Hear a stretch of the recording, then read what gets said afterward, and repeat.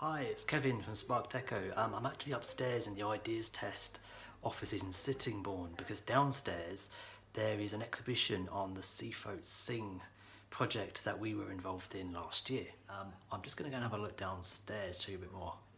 And SparkedEcho was commissioned as a producer for the Seafolk Sing project back in November, where we did 10 performances, you may remember, on moving trains and a chat in the dockyard. It was amazing. I'm just going to quickly show you around. So we have, this is a moving video that was used in the performances at the dockyard.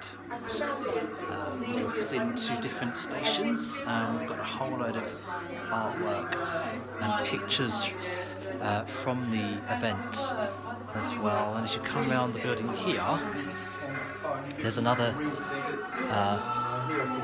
a video stream of one of the performances that happened at the dockyard as well. I'll tell you something really amazing. If you come down here, there's something here called a transducer which is stuck on the window, and what that's doing is that's projecting Emily Peasgood's piece out onto the street on Sittingbourne High Street, which sounds really great. So if you want to come and have a look at any of this, do come and check it out, number 34, Ideas Test. If you want to know more about Seafolk Sing project, it's on our website, sparkedecho.co.uk.